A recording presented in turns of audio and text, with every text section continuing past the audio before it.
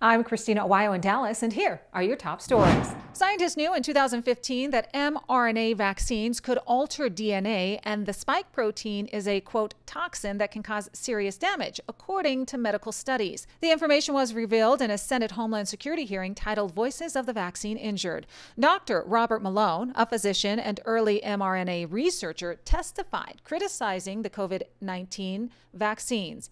Malone argued that these shots represent an experimental genetic modification platform rather than a traditional vaccine, with the SARS-CoV-2 spike protein acting as a toxin capable of causing widespread harm like clotting and inflammation, dangers he claimed were known since at least 2015 based on prior coronavirus studies. A key paper that year, an expert review of vaccines, described mRNA as a tool for genetic reprogramming of cells, warning it could alter protein production in ways that mimic gene therapy without the permanence of DNA changes, but with risks like unintended immune reaction or off-target effects.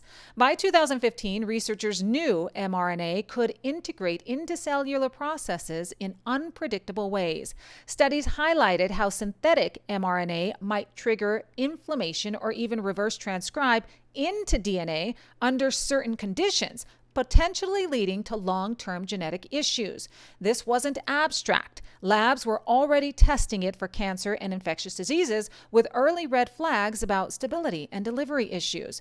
Fast forward to COVID, where critics argue the vaccine was never a vaccine in the classic sense, like a weakened virus or protein subunit, but a high-tech genetic hack.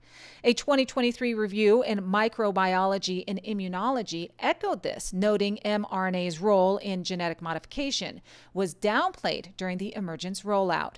Critics say federal agencies like the FDA fast-tracked something experimental, mandating it for jobs and schools without fully disclosing the full scope of the vaccine and its possible side effects. That's what you need to know. In Dallas, Christina Aguayo.